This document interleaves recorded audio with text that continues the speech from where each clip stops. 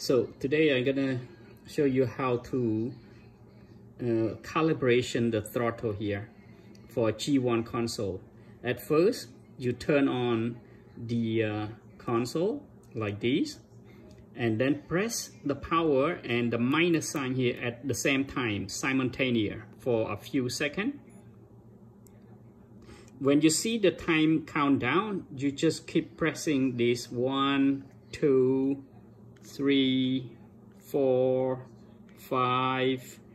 Yeah, then it will time running out, it's done.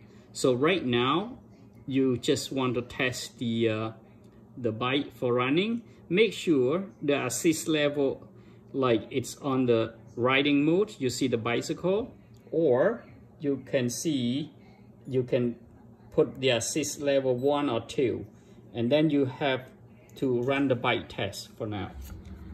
See, so now the throttle is work. You release, run again, the throttle is working now. That's it. Thank you.